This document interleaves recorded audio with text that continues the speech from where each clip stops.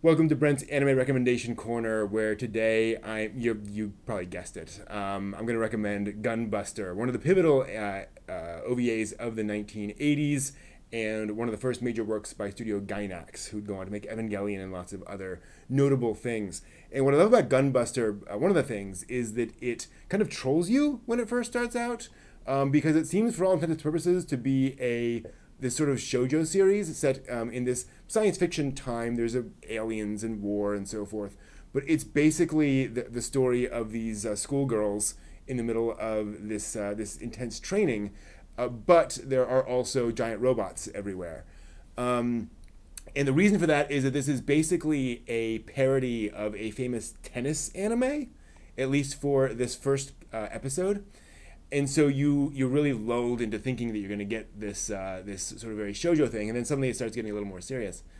And then one of the things I do love about it is that as the story progresses, it actually starts becoming much more than that. And I'm not going to get into any spoilers, but Gunbuster is made by a bunch of folks who are, for lack of a better term, really deep fans of anime and science fiction. What I mean by that is these are folks who appreciate what science fiction tries to do on a deep level, what anime tries to do on a deep level.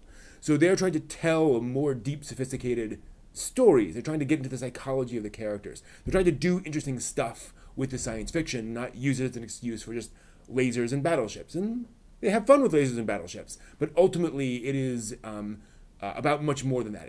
It's a lot more serious than that.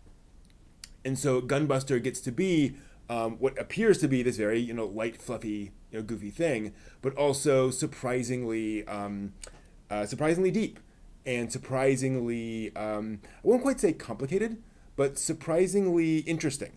There's a lot going on in Gunbuster, and the characters go on trajectories that you would not expect. Gunbuster is a lot of fun. And it manages to do that great thing that great anime often does, which is it combines drama and comedy and melodrama and character development, and all these things all balanced with each other really in a really pleasing way. Obviously, it's not going to be for everyone, but Gunbuster for me is one of those things I just sit down and I just enjoy. I will point out that it does veer into multiple different directions. Part of the reason is that they are trying to sort of play around with multiple different tropes. And so sometimes it's, again, sort of a school comedy. Sometimes it's much more of a drama. But for me, it works really well. Do be aware that, I don't think it's a spoiler to say, that the ending gets a little experimental in terms of animation and such. So it will look and feel quite different at the end. I found that to be very visually interesting. Once you know it's happening, I don't think it's disappointing. I just realize it's going to look very different than what you're used to from the early episodes. And Gunbuster is just it's a really fun ride.